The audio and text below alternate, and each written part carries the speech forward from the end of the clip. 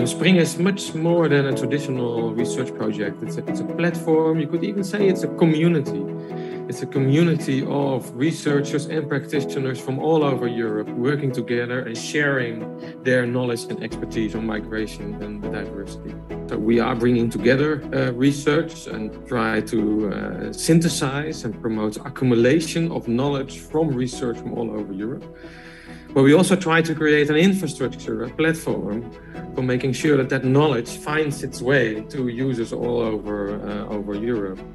There are lots of training materials, evidence-based materials. So we collect all this information and try to make them accessible according to the specific needs and profiles of the people working on the ground. Join the SprINg community today at integrationpractices.eu.